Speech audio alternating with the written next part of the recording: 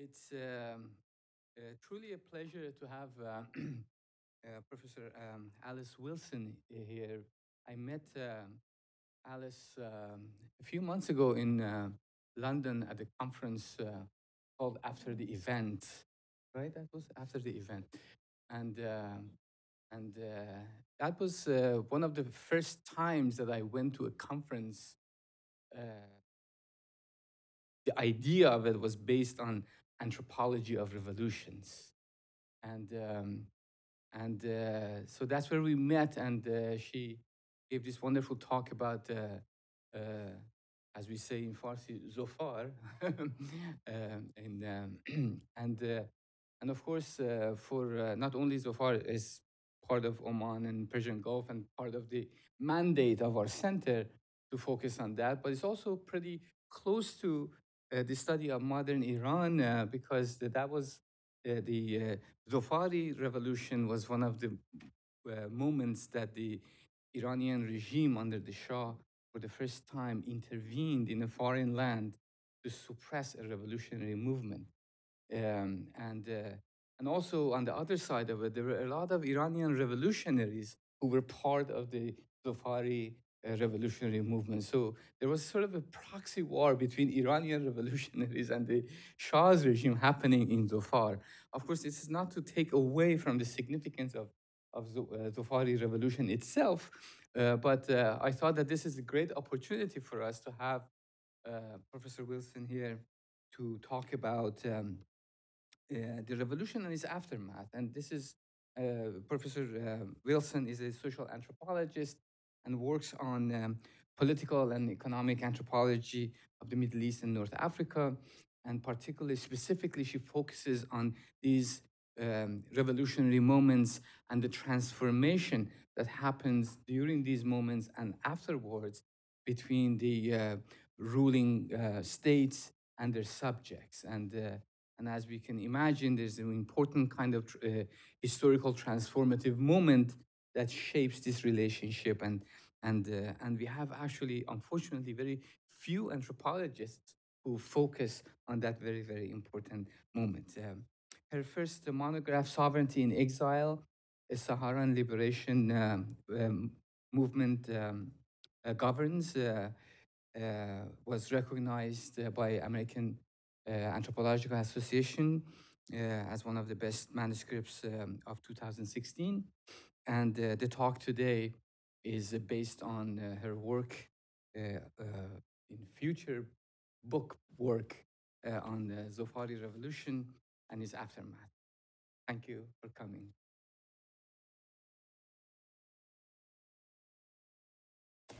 Thank you so much, Behruz, for these really kind words of introduction. Thank you for this wonderful invitation to be here in Princeton. Thank you also to Becky, I think she's just stepped out, but for all her help in organising visiting here. We arranged this talk over the summer, and in the time since then, I realise there have also been very intense moments in US politics, but we've had some pretty intense moments in UK politics.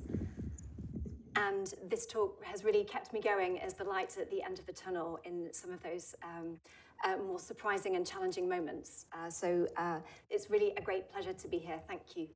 Thank you very much to everybody for finding time to be here. I know how many events there are, and it's a busy time in the semester as well. This is work in progress, and your comments and feedback are extremely welcome. The question that I bring to you today, and the question that lies at the heart of my current book project, is what happens to ideas, networks, and values of former revolutionaries after military and political defeat of their revolution? What happens to people who, in their past, were revolutionaries when they're living as defeated subjects of the governing authority they once opposed? When that governing authority doesn't allow them to form a political opposition or even a formal organisation of veterans, do the networks, ideas, and values of defeated revolution simply disappear? So we have some apparently familiar answers to some of these questions in the case of post-conflict authoritarian states such as Oman and some of the other states in the Persian Gulf monarchies. And these states have been able to rely on not just repression for quelling political dissent, but also on patronage, on giving out material resources to try and shore up people's political loyalty. The Gulf monarchies relied on these techniques in the time of the demonstrations in Oman and Bahrain in 2011, when the Gulf Cooperation Council countries agreed what was described at the time as a Marshall-style aid package worth some $20 billion to pump in resources to quieten things down in Bahrain and Oman.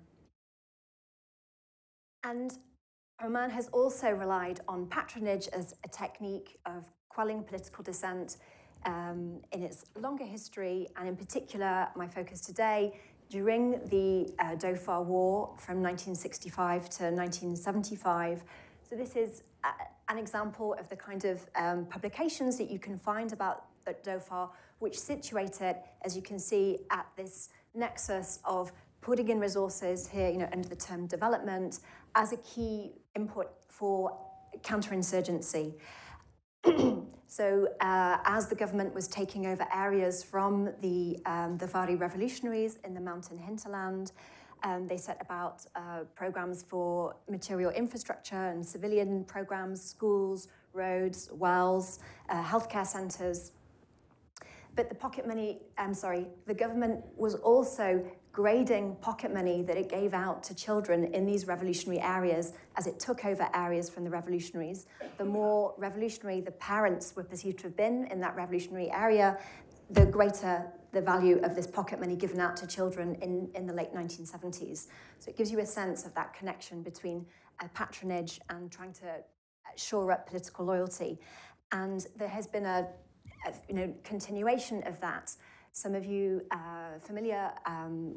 those of you familiar with the Dhufar will know that the government from 1970 set up pro-government paramilitaries for people to fight against the insurgents, and insurgents who switched sides could join those paramilitary groups. Those groups are still there 40 years later. They're staffed now by sons and relatives of the original recruits from the 1970s, and again, that keeps various people in Dhufar on this payroll through the guise of these ongoing paramilitary forces. So all of this suggests how patronage as well as repression is apparently effective in cutting off the possibility of legacies of this defeated revolution. So these kinds of narratives, such as in this book, and there are many other iterations in Oman and in literature about the war that repeat this kind of narrative. These kinds of narratives they nevertheless neglect what E.P. Thompson called counter-history. By counter-histories, he means histories that recover the experiences of the marginalized. And indeed, the perspectives and experiences of the defeated revolutionaries have been marginalized from the kinds of official narratives about Omani history that you'll find in Oman. So at the time of the war, the stress was on the complete government and overwhelming complete government victory over the insurgency. Since then, history textbooks, museums, and other forms of public discourse in Oman just don't mention the war at all. And so my project is contributing to a counter-history of post-war Dhufar and the defeated revolutionaries. And to do this, I'm drawing on 5 months of fieldwork that I did in Dhufar in 2015. And I'm tracing what I'm calling the afterlife of revolution. And I put the stress on this being a social afterlife of revolution, because I'm looking at legacies of this defeated revolution and some of its social values that manifest themselves in everyday social activities amongst the Dhafaris, even 40 years on. Those of you interested in Dhufar will know the work of the historian Abid Takriti and his book Monsoon Revolution, which does very important work about presenting a revisionist counter-history of the wartime period from 1965 to 1976. So in my project, I've been using ethnographic fieldwork to try and continue that story of what would a counter-history of Dhufar look like into the post-war period. So when I think about afterlife, I'm thinking about there being a sense of a life after death, in this case, defeat, a notion of ongoing influence or a later stage of life. These are amongst the definitions you'll find of afterlife in a dictionary. And I want to spend a few moments before we travel virtually to Dhufar to think about what are the intellectual possibilities that thinking about this afterlife can open up for us.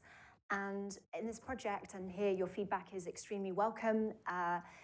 This is the moment when I'm developing these ideas, and at the moment I'm really focusing on 3 areas of debate that I think this afterlife can open up for us. In thinking about how we understand revolutions and how we understand patronage, and also the significance and implications of everyday interactions in post-conflict societies. So in terms of how we think about revolutions, as Behrooz was mentioning in his introduction, we do have significant work in the social sciences and from historians about how social life can transform during 2 kinds of revolutionary moments. During those moments of uprising, insurrection, the protests, so there's more transient moments, but also what happens when revolutionary powers take over as a governing authority, and what does it actually mean to be living under revolutionary state power, living with, living through revolutionary state power.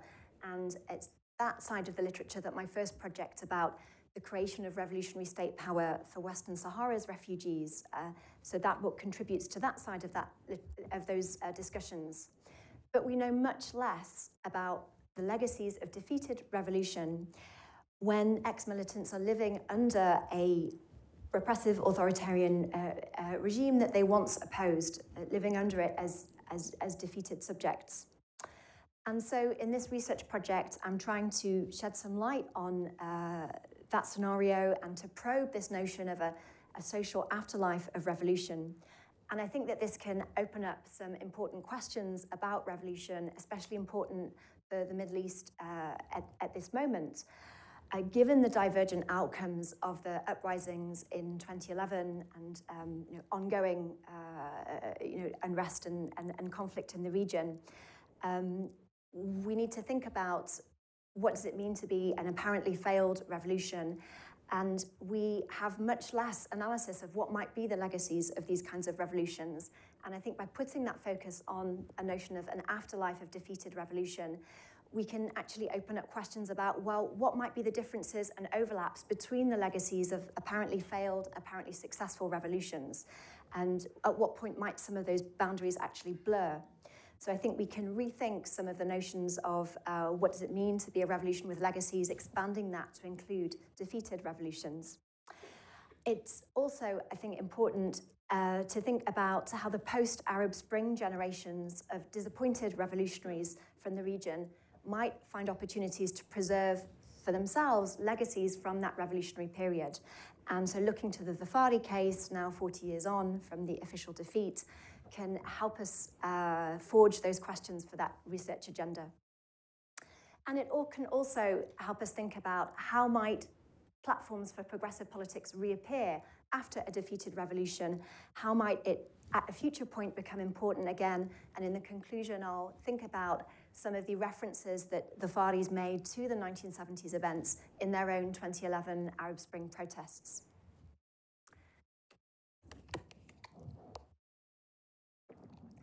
I think that the afterlife of revolution also opens up interesting questions for thinking about patronage, by which I mean politically motivated distribution of material resources, and the role of patronage for winning hearts and minds in post-conflict authoritarian states. As I've mentioned, there are many narratives about Dhufar as a model counterinsurgency campaign due to these multiple civilian programs to invest in infrastructure. Handouts for the Dhafaris that I mentioned are still ongoing in various forms. And these practices situate the Faris in hierarchical patronage relations, reinforcing the notion of the Sultan as the patron figure and their own position as differentiated because they don't all get the same kinds of patronage, but dependence at various levels of a scale of dependency for that patron figure. But by elucidating the ways that the Faris, in particular ex-revolutionary Faris, reproduce social networks and values that hark back to their erstwhile revolution, the research that I'm doing can challenge these narratives of patronage's effectiveness in dissipating critical responses to authoritarianism. And I hope with this research to show how recipients of patronage can indeed be embedded in these underpinning hierarchical relationships of patronage, but still find ways of reproducing in parallel alternative and, in some of the examples I'll show, more egalitarian forms of social relations that challenge the premise of that underpinning hierarchy within patronage. It's a really exciting time in Gulf studies where we have scholarship that's shedding light on how citizens in various countries push the boundaries of dominant social relations. Amélie Lorenau's work on women pushing normal in Saudi Arabia, Pascal Menoret's work on frustrated young men letting off steam in Saudi Arabia as well. So as we're seeing more and more insight into Gulf societies from non-dominant perspectives, this project about the ex-revolutionaries and Dhufar can provide some insights into a political side of that in terms of the negotiation of different kinds of social relations that are, I think, a counterpoint, a contrast to the hierarchical relations of patronage. And finally, the book project gives us some material to think about post-conflict everyday life. So my background is in social anthropology. I realize not everybody will be a social anthropologist here, but my hunch is that from various disciplines, people are likely to be familiar with the idea that forms of everyday relations, and particularly within that kinship, can be really powerful means of reproducing dominant hierarchical everyday relationships, normalizing them, legitimizing them, seeing them reproduce. And I'm happy to open up in questions about various approaches within that literature and anthropology, and the story gets more complicated, but there's a very long pattern of these kinds of analyses of the apparently very conservative nature of kinship. There's a particular post-conflict discussion around that kind of dynamic. I'm thinking here of the work of Veena Das, looking at the aftermath of organized political violence in India, but also in the Middle East. For instance, the work of Toby Kelly on Palestine, looking at how people living in the aftermath or ongoing situation of organized political violence resort to everyday practices such as kinship relations to try and rebuild a sense of the normal, to try and get back to a sense of how life was before the disruptions of the conflict.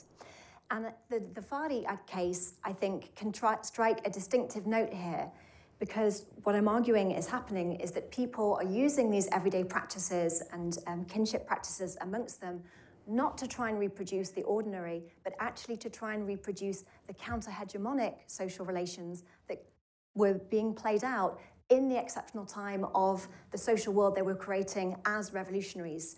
So the potential of everyday post-conflict social relations to recreate not the notion of ordinary life, but a form of counter-hegemonic social relations. So those are three of the wider implications that I see for this notion of the afterlife of revolution.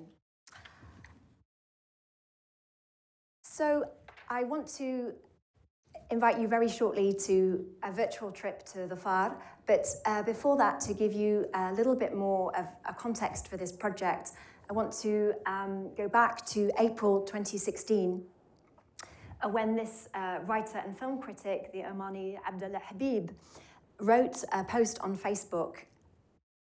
As you see here, he wrote, "The Omani government has a simple and moral obligation, and that is to disclose the locations of the burial grounds of martyrs that were executed. The mass graves will not be transformed into revolutionary shrines. On the contrary, It is the right of a mother to visit her son's grave on Eid. And he was writing about the Dhufari war that ended in 1975, writing 41 years later. He was arrested and eventually condemned to 3 years in prison, and that he was later pardoned and released before serving all of that time. But I mention this incident to give you a sense of how sensitive it is to talk within Oman, within Dhufar, about the legacies of this war. And this was, of course, an enormous constraint for my conversations with interlocutors, and I let them set the boundaries of what were they prepared to share with me, stories that they brought up. So serendipity played a large part in this research, and the main story I'll tell shortly came up by accident. In many cases, these were insights that it would have been hard for me to know what kind of question to ask to learn about what interlocutors were telling me about. And all the interlocutors in my project have been anonymized. They have different names, and I've changed some biographical details for the sake of anonymity. So in the wider project, I am looking at 3 different areas of everyday social relations through which I'm arguing that this social afterlife of defeated revolution is manifest and transmitting these legacies of a defeated revolution. One is kinship practices, and I'll focus on that today. I'm happy to open up in questions on the other areas. Another is forms of everyday socializing, who some of these ex-revolutionaries hang around with. They're not a homogenous group, about which I'll say a few more words shortly. And also, I look at unofficial forms of commemoration in the context, as we just heard, of there being no opportunity for official talking about the war and, for instance, the missing dead bodies from the war. I look at funeral gatherings and other kinds of informal gatherings that commemorate the lives of ex-revolutionaries. So those are the 3 areas that I look at in the wider book project. And I'll focus in the formal part of the talk on kinship. So let me take you briefly to Dhufar, which is today the southernmost province of the Sultanate of Oman. In area size, it covers a size similar to the US state of Virginia, with a population in 2010 of approximately 250,000 people. There's a very long and fascinating history of Dhufar, which there isn't an opportunity to do justice to in this talk. I'm happy to open up in questions. I'm going to pick up that history in the 1950s, 1960s. At that time, the Sultan of Muscat was Sultan Said, who had a very, Dhufar was a protectorate of the Sultan, a personal dependency of the Sultan, and he ruled it with a very firm grip. He was concerned that access to education might lead people to have ideas that would lead to political dissent, and so the Faris had to flee to find opportunities for education and work abroad. And indeed, some of those who fled to find those opportunities encountered Nasserist and Marxist ideas, politicized, and in 1965, people with various kinds of agendas coalesced into the Dhofar Liberation Front, which began an armed opposition against the rule of Sultan Said. I'm going to recall this movement as I'm going to follow my interlocutors. They refer to it as the Front, Al-Gabha. They get longer, the Front changed names twice, and the acronyms get quite long, so I'm going to refer to the Front. And from 1968, in the context of the crisis of Arab nationalism and the socialist takeover of Aden, the Marxists within the movement became the leadership, and from that point on, the movement adopted in the areas that it was then controlling in Dhufar and in Yemen, in southern Yemen, where it ran a school and other training bases. They adopted Marxist-inspired projects for radical social change. Just to give a small sense of that, these are some pictures of taken from one of the glossy brochures produced by the Front, to reach an outside audience, showing what kinds of programs they had and values they stood for.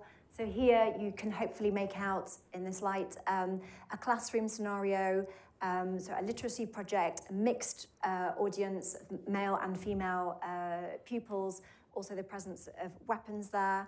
And again here to female students and also potential trainee combatants.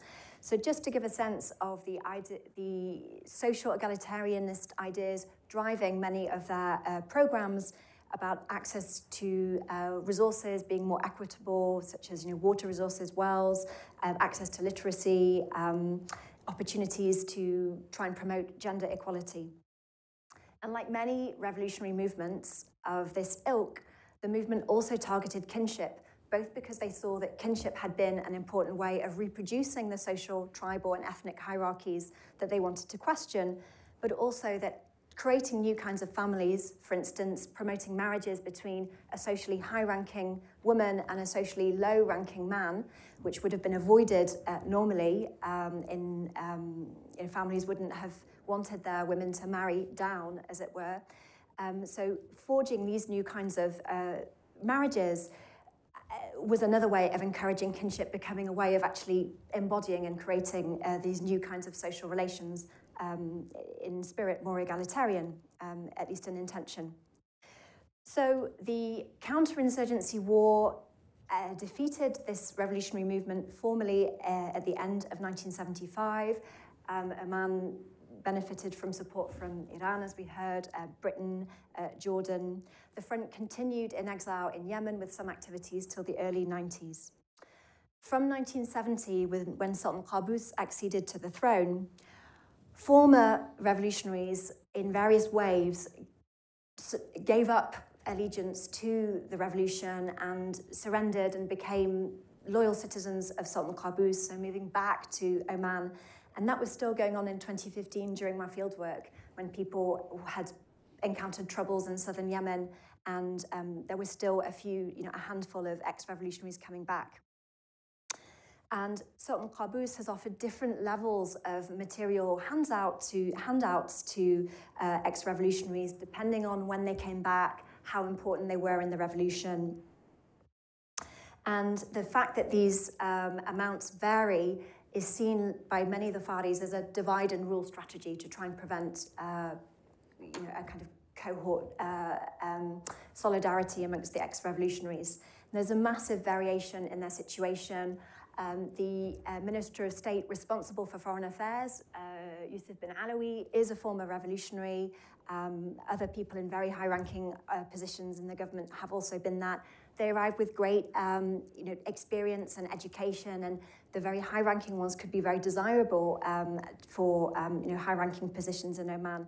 Some people are eking by a very meager lifestyle, struggling to rent an apartment. So there's enormous variation. They're not one homogenous group. So I met mostly male veterans, and I met 26 of them, and I'm happy to speak in questions as to why the women were more reluctant to meet with me.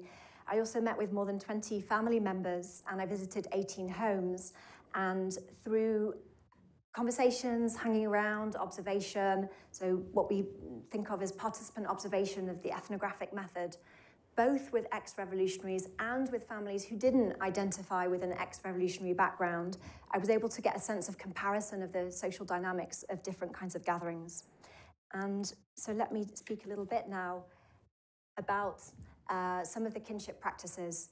So some of the important kinship practices, patterns and traditions here, patrilineal tribes, or people through the male route would be born into maybe a client group that was then affiliated to a prestigious tribe.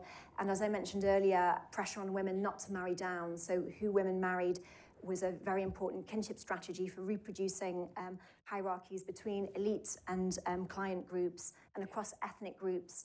There are Arabic speakers on the coast, but in the mountain hinterlands and some coastal areas, there are different ethnic groups that speak South Arabian languages.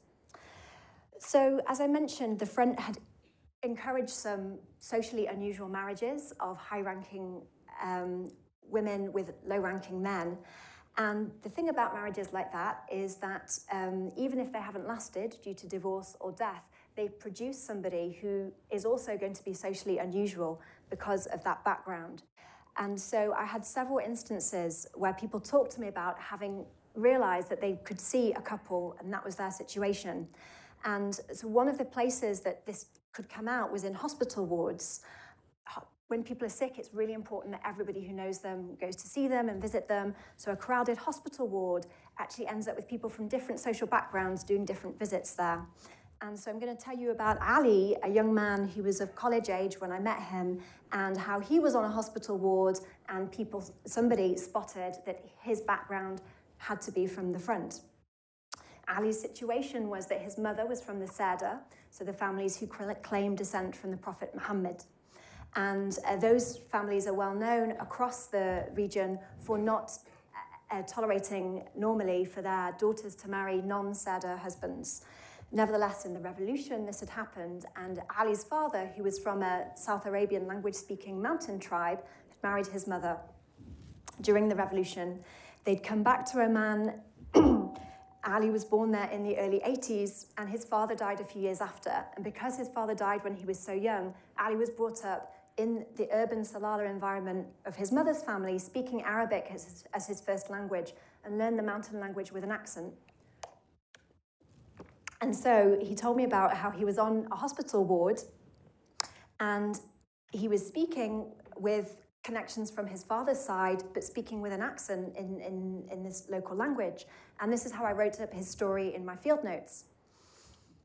Another man on the ward saw me, noticed how I spoke, also how I looked, and asked me whose son I was. I gave a first answer, and then the man asked me whose son I was exactly, بالضبط. And I gave my father's full name. The man, I didn't know him at all, came and hugged me and said that he was with my father in the front and that he had named his eldest daughter after my sister. Ali continued, the man asked about my mother. He had to ask about her. So this last point is significant because women of a high-ranking social background, like Ali's mother as a Sada, it's very important for them in Dhufar. There's a lot of pressure that they shouldn't have their name and face circulating in public that would be seen as shameful for women of that social background. And by extension, for a man who is not related to her by kinship to ask about her, it would normally be an offensive suggestion of intimacy. And here Ali was defending it on the grounds of this background of camaraderie in the revolution. He had to ask about my mother. And I'm just going to mention a few other incidents very briefly to give you a sense that this isn't an exceptional one-off. I also learned about, for instance, a hospital ward also being a chance to observe a marriage between a black man and a white woman, and people reflecting and realizing, well, they must be from the front. That's the only explanation. I also learned of a name given to girls in ex-revolutionary families. The original name means a particular plant, and it wasn't used widely at all as a name in Dhufar. The first family to use it, the man explained to me that he'd chosen this plant name in homage to the rose behind Rosa Luxemburg, and then other ex-revolutionary families were naming their daughter. This is all after the end of the war. Naming their daughter after the first man's daughter. So there are all these, there's a kind of proliferation of homages to Rosa Luxemburg. So this naming is a really significant strategy if you think of the wider context in Oman, which is full of official named monuments for Sultan Qaboos, for his renaissance, his project of modernization and progress for Oman. So this becomes a way that ex-revolutionaries can make those networks amongst themselves visible to other people who can recognize those names. So just to sum up on kinship practices before I conclude and look forward to your questions, these kinds of kinship practices preserve networks between ex-revolutionaries, and they make them visible to other ex-revolutionaries and sometimes to other people, as we saw in the crowded hospital wards. And also, these kinship practices were a way of passing some kind of familiarity with the revolution and people who've been important to the family through the revolution, and passing that knowledge on to a new generation as they learned about who they or their siblings were named after. And also, we can begin to see here how practices, daily practices such as kinship practices, can recreate some of the questioning of dominant social hierarchies along tribal and gendered and ethnicized and racialized lines. For instance, asking about the unrelated woman and that being seen as socially acceptable, harks back to those revolutionary projects about treating men and women as potentially equal companions, and these marriages of people from, if you like, socially odd combinations were living embodiments of how actually people were prepared to defend and show it's okay to have these, to flaunt some of the hierarchies that we have of expectations of differentiation between blacks and whites, between mountain and town tribes, between elites and non-elites. And to give you a sense that this was something that other Dhufaris were aware of, this is the words of an interlocutor who didn't have a background in the revolution at all, but said to me, indeed, ثقافتهم غير, their culture is different, speaking about ex-revolutionaries. So I'll just conclude briefly and suggest that I believe that there is indeed a social afterlife of revolution in Dhufar, and we can think of this in that first sense of afterlife as a life after death, the life after defeat of this revolution. And I think it's important for thinking of what are the legacies of revolution, expanding those conversations to take into account the legacies that are still possible from defeated revolutions, for challenging narratives about the success of patronage, for quelling potential dissident voices or voices who take a different view from the hegemonic patronage relationships, that actually people can still, whilst they're embedded with that, in parallel produce counter-hegemonic values, social values, and that one of the means for doing this is, I'm arguing, everyday forms of social interactions, such as the kinship practices that I've mentioned. And that is an important addition to how we think of kinship and its potential. Often we've thought of it as a way of reproducing dominant social values. Here it can help reproduce counter-hegemonic values, and indeed thinking about how in the post-conflict scenario, actually everyday forms of relations might be a way of recreating the social world that is that fragile social world that came into being through political violence. And I want to mention two other broader implications for thinking about the post-war and the wartime history of Dhufar. Part of the narrative of the success of the counterinsurgency has been to suggest that the Dhufaris weren't really very attached to some of the revolutionary programs and agendas, that it was a superficial engagement. These lasting legacies suggest that there's more to that story, that at least some of them are interested in continuing some of these values and relationships. There's also the really important question of where does this stand in terms of, is it a form of resistance? This is a really important question, and we know from Abdullah Habib that the Omani state does police what they consider to be unacceptable forms of resistance and sanction that. So the fact that all of this is going on and all these people, everybody who has a background in the revolution, is under surveillance. Surveillance is a wider condition in Oman more broadly, but the fact that all of this is going on and not policed leads me to conclude that the state does not find any cause for concern of that these practices could contain resistance of concern to the state. But there is this question of how might actually, in exceptional circumstances, something else erupt. And this takes us to the 2011 Arab Spring protests in Salalah, which were the longest lasting protests in Oman, of its protests across different cities. And this takes us back to this question of, could there be connections between defeated revolution and the later reemergence of platforms for progressive politics? And indeed, some of the protesters in Salalah chanted, "The one who forgets the 1970s should think of the grandchildren of the free men." So certainly these protests were repressed in the end by bringing in tanks and arresting hundreds of people. So the repression did come, but that protest chant gives us an insight into how some people did look back to this past, the 1970s past, and that history of that revolution, and found a language from there to legitimize and reinforce a future generation of claims voiced to the government. And so Asif Bayat, in his recent book on the revolutions in the Arab world, has posited that it might be 10 or 20 years till we see the results of the revolutions in Egypt, for instance. And I think we can look to Dhufar to suggest that actually this afterlife of defeated revolution can carry on even longer. Thank you.